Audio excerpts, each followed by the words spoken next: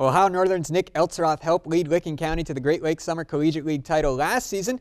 This year he's playing with the Locos. He homered in last night's season-opening loss at Grand Lake. Tonight, the Locos with their home opener against Xenia in the renovated Simmons Field.